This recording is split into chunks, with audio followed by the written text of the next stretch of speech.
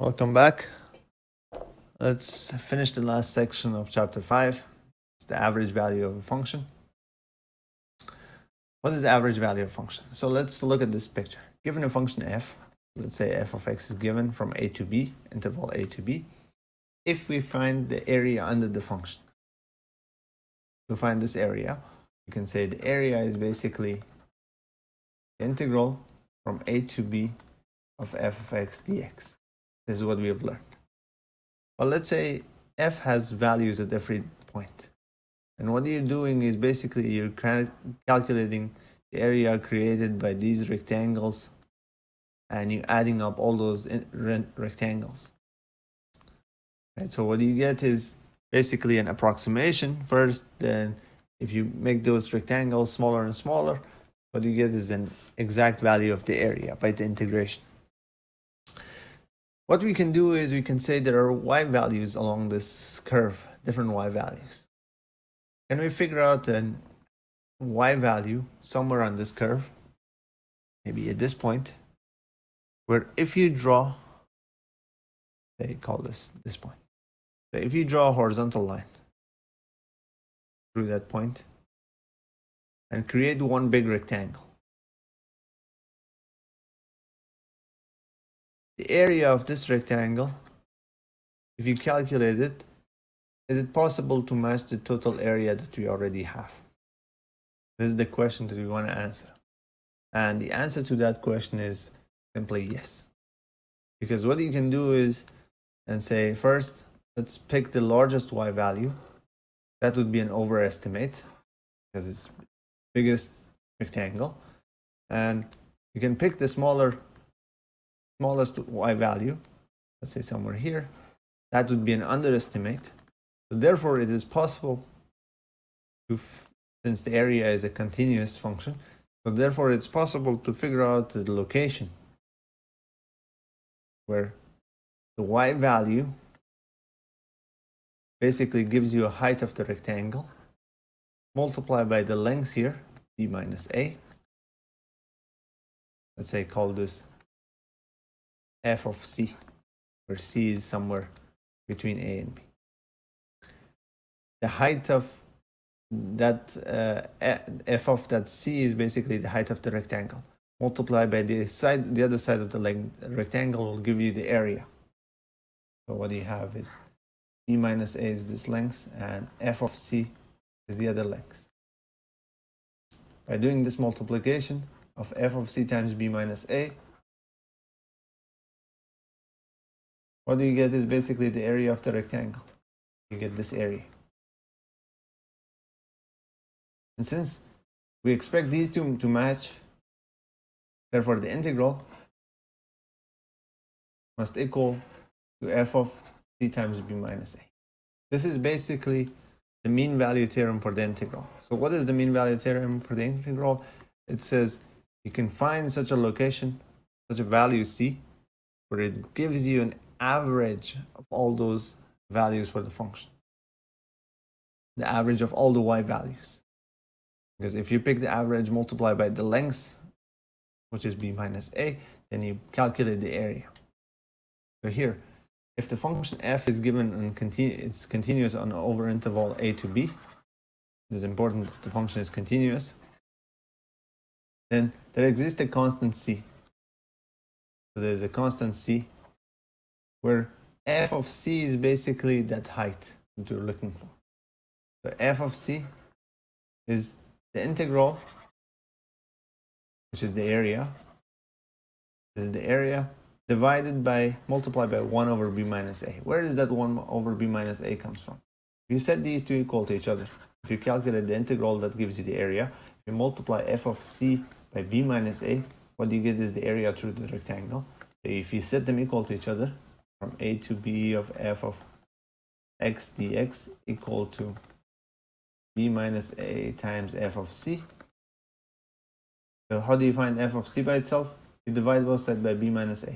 This will go into the denominator. Divide by b minus a. This will disappear.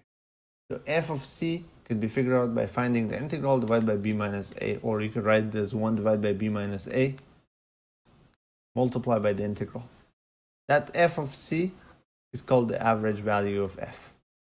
So if they ask you for f average, it basically means find the area divided by the length. That gives you an average. And that's what you do, is you find the area and you approximate to the rectangle. Okay, so here, this is the only topic for this section. So what we need to do is mostly find the f average, or that constant c. So let's look at this example. Given the function f of x is 1 plus x squared over the interval from -1 to 2, find c. They don't want to find f of c, they want you to find c. So let me draw the picture so to understand this better. The function is given 1 plus x squared. 1 plus x squared kind of looks like the parabola shifted up 1 unit. From -1 to 2. The 2 is here.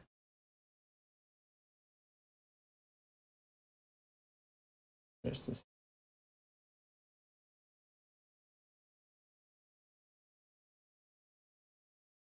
There we go. If you find this area, it is the same as the area of some rectangle, wherever that rectangle is. Let's say the rectangle happens to be somewhere here. Where these two sections basically match up, therefore the area of the rectangle and the approximation and the area under the curve are the same. This value is what we're looking for. Where is that constant c between -1 and 2? So basically we're looking for that constant c between -1 and 2, where the y value of it is the height of the function. How do we find it? Nothing difficult. What we know is f of c by the intermediate value theorem is 1 over b minus a multiplied by the integral from a to b of f of x dx. So f of c must be 1 divided by b and a are given 2 and -1. So 2 minus 1. Integral from -1 to 2 the function 1 plus x squared dx. And let's calculate that. It will be 1/3 integral from -1 to 2 1 plus x squared antiderivative dx. It should be 1/3 times this is 1 plus x squared, sorry. This is okay. Antiderivative is x plus x cubed over 3, evaluated from -1 to 2. If you replace 2 in there, you get 1/3 2 plus 2 cubed over 3 minus, if you replace -1, you get -1 minus 1 cubed over 3. You should use parentheses for -1 cubed, but it's the same in this case. So what you get is f of c equals, if you calculate this number,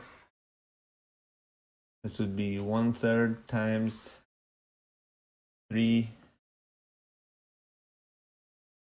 plus 2, 8, and 9. That is 6, 9 divided by 3. This is 3. So we found f of c to be 3. So we found the f average. So basically it tells you that this height is supposed to be 3. This is what you found. F of c is the same as the f of average. Sub-indices average. So they don't want the f of c, they want to find out what is the c, the corresponding constant c to respect to this average y value. So what is f of c? You replace c into the function. F of c would be 1 plus c squared. But what do you expect that to be? You expect it to be 3. So now solve this equation. 1 plus c squared equals 3. Subtract 1 from both sides, you get c squared equals 3 minus 1 is 2. So what is c? C equals square root of 2. you'd say plus or minus, but the negative one is not in this interval. So I only consider the positive. So therefore here is the constant c with the height of 3. It gives us that y value. Okay, I hope it is clear. How did we find the constant c? Okay, just double check my work because sometimes I make mistakes, error in the calculation, but it seems to be correct. Here's another example. So we did this example already. So here's another example. Find the f average. This time they ask you for the f of c. If f of t is given at t divided by square root of 3 plus t squared over the interval from 1 to 3. So it's not easy to graph this function, and you don't need to graph the function. What you need to find is find the f average. Is basically to calculate 1 divided by b minus a multiplied by the integral from a to b of f of x dx. This is what we need to calculate. So f average be 1 divided by b is given 3, a is given 1, integral from 1 to 3 of the f of t, sorry, not f of t. This the function is given t over 3 plus t squared dt. By the way, this c that I found last time here, it doesn't need to be unique. You can have like 3 c's, different c values that satisfy this property, that they have the same y value. Maybe there would be another one on this side that has the same y value. So you'll get 2 of them. In this case, this example, it turned out to be only 1. Okay, so here, let's calculate this integral. 1/2 integral from 1 to 3 t divided by square root of 3 plus t squared dt. How do you find this integral? You need to use substitution. So I pick substitution to be u equals 3 plus t squared. What is inside the square root? So take a derivative from both sides. Du divided by dt equals 2t. Du equals 2t times dt. Multiply both sides by dt. Therefore, du divided by 2t equals dt. You always need to figure out what is dt. So in this case, dt equals du divided by 2t, and u is 3 plus t squared. Since there are boundaries, I'm going to find those boundaries as well. Update the boundaries. If u is given, if t is given 1, what is u? So here, right below. If t is given 1, therefore u would be, place 1 into this equation for t. 3 plus 1 squared, which is u would be 4. T is given 3, what would be u? U would be 3 plus 3 squared, which is 12. So the integral would be 1/2 the integral from 4 to 12 of t divided by square root of u, and dt is du divided by 2t. You notice that the t's here will cancel out. If there is still variable t left, somehow you should cancel that out, otherwise your substitution is not correct. 1 over 12, 4 to 12, 1 over root u times 1/2 du. I'm going to move this 1/2 outside as well. It would be 1 divided by 24, the integral of 4 to 12. Instead of 1 divided by square root of u, I'm going to write it as u to the power negative 1/2 du. So now I can take the antiderivative. 1 over 24. Antiderivative is add 1 to the exponent. Divide by the same exponent, evaluate it from 4 to 12. And you can multiply 1/2, you get 1 over 12. You can simplify this. 24 times 1/2 will simplify to 12. And you have u to the power 1/2, which is square root of u. Evaluated from 4 to 12.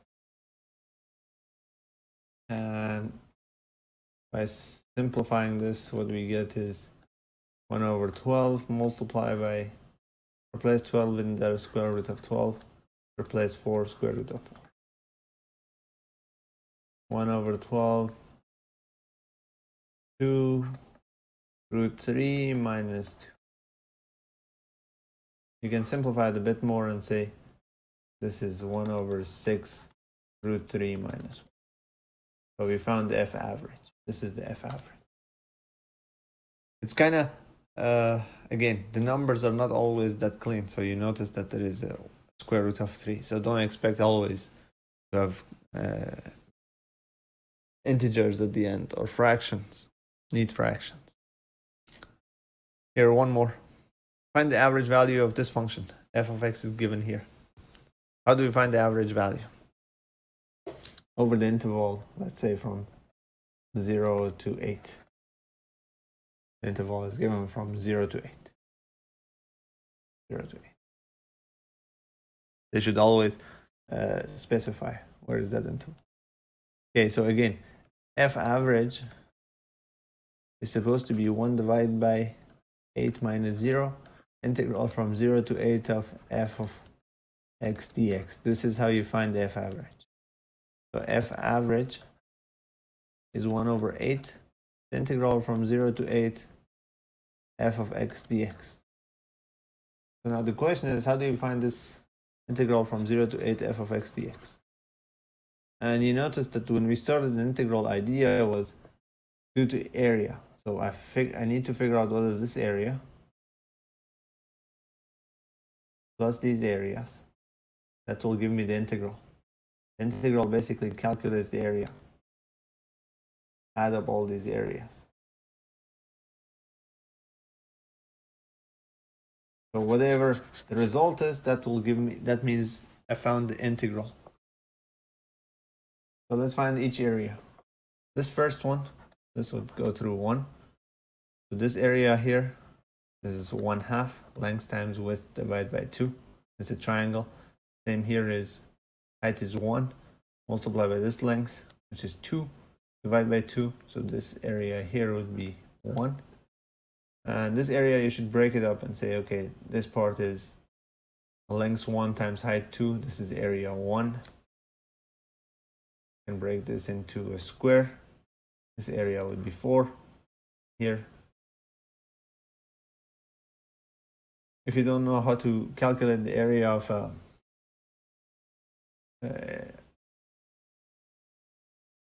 trapezoid, what you can do is always you can break it into rectangle and a triangle. Here I can break this into a rectangle.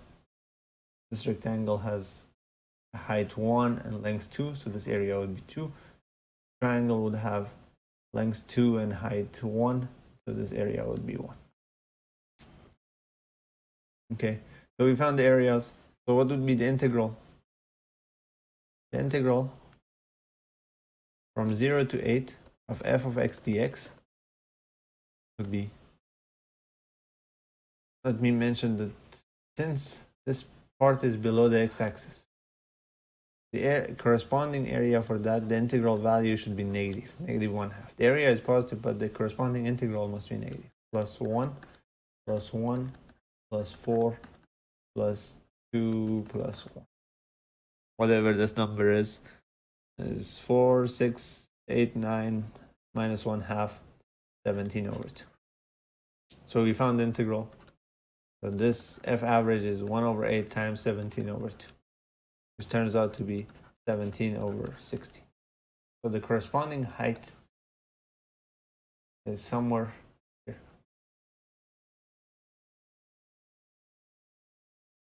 That height is 17 over 16. Which means if you consider this height and calculate this area, of this rectangle